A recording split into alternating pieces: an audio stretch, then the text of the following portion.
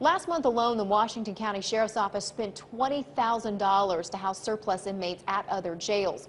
This new state-of-the-art facility has all the room they need and plenty of room to grow. We could actually expand up to 500. More than 3 years after Sheriff Rick Silver began asking voters to pass a bond issue for a new jail, the facility is complete, 7 months ahead of schedule and $4 million under budget. They're not up close with the inmates like they were before. They can open doors electronically.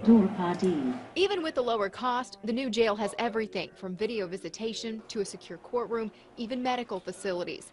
Silver says it's safer for the jailers who have less contact with the inmates, and it's safer for the inmates because now the population can be segregated.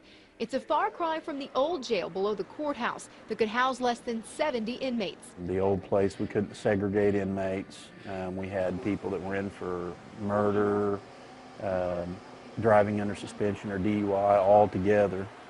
You can't do that. And with this new facility and the room that we have, it allows us to segregate our inmates. The new jail can house up to 226 people. That eliminates the cost of having to pay to house excess inmates in other jails.